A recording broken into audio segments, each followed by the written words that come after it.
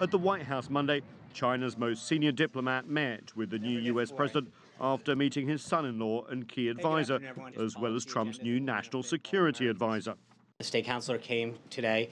They had a meeting with H.R. McMaster, Jared Kushner, and I think some others sat in on the meeting.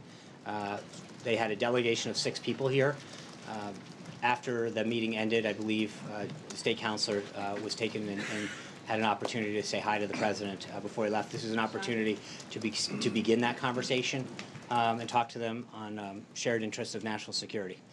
The Chinese Ministry of Foreign Affairs gave more detail on the substance of the talks, saying in a news release, Yang Jiechi said the recent phone call between President Xi and Trump is highly significant.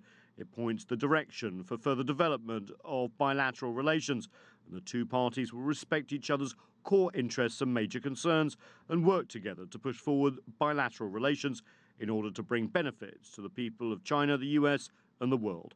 Yang Jiechi is to hold meetings with the new US Secretary of State Rex Tillerson at the State Department early Tuesday. That follows meetings recently with Chinese Foreign Minister Wang Yi in Europe. Both countries say they want a meeting between the two presidents as soon as possible, but there are many issues where the world's two largest economies have differences.